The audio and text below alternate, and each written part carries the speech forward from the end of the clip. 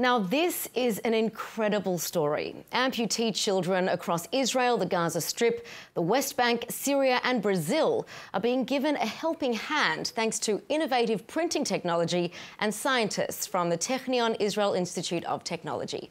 They've created prosthetic limbs and they're giving them for free to children in need. Now, the solution not only aids a child's physical ability, but it's an enormous confidence boost. Here's a bit about the initiative. Take a look.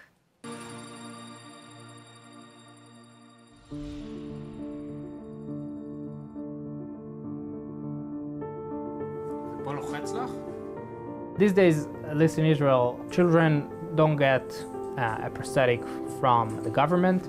Even adults can't afford a bionic hand.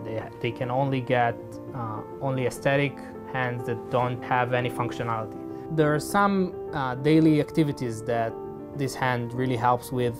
They can hold two things simultaneously, they can catch a ball, and they can do other things that weren't able to do before.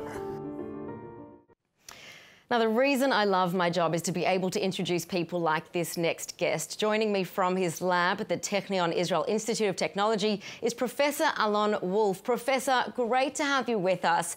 An incredible venture, because we know that prosthetic arms and hands, they don't come cheap. So how did this initiative come to be? The initiative came to be about 5 years ago, when I visited in the United States another activity that we lead here in the Technion called First Robotics. And I met a gentleman called John Scholl, who runs an organization in the US when they started to print or design such hands. And then after discussing this with him, we decided to bring the project here to Israel and especially to the Technion and use the manpower that we have here, the students, the engineers, the scientists, to further develop those hands and make them available to children all over the world. And I understand you're there with one of your students. Tell us a bit about what we can see on the table over there. What you could see here, by the way, this is Yair, my PhD student. He's one of the leaders of the project, together with Shanit. You see different samples or models of hands. Some are more simple, like this simple mechanic hand, which is purely mechanics. It's activated by the wrist of the child. This is in a case of where the amputation is just above the fingers. But some cases, the amputation of the child is behind the wrist or even below, or below the elbow, even above the elbow. And there, in these cases, we have to develop something which is more sophisticated, more robotic, more mechatronics, like the device that Yair is now demonstrating to you. This is a robotic hand. Yeah, maybe you want to explain a little bit. Yeah, so we try to create these devices. Everything is, by the way, based on 3D printers and low-cost hardware. We try to implement, sophisticated algorithm and design processes in behind the hardware. But the hardware is cheap and easily available, anywhere in the world. And, we try to make this hand as easy to use for the child as possible.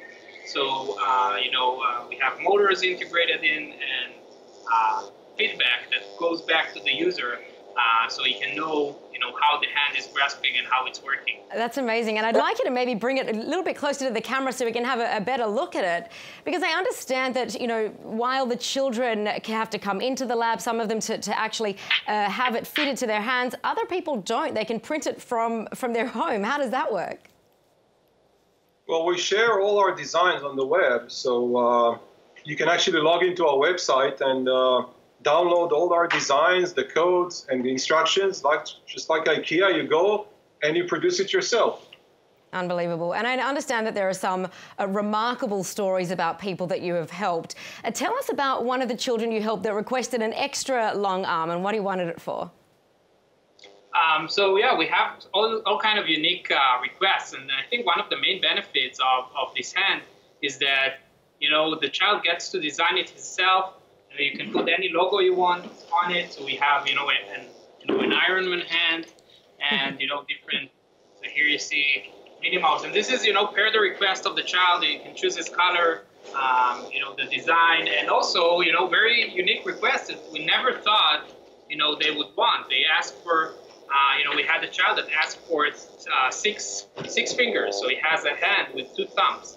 and a child that asks for a very long arm because it wants to reach things on higher shelves, that other kids can't. So, these hands can give them ability to create, to do things that, they can't do with a regular hand. Unbelievable. Well, you gentlemen are certainly changing the world, and we really appreciate you sharing that initiative with us. Professor Wolf and Yair, thank you for that insight. Thank you. Thank you.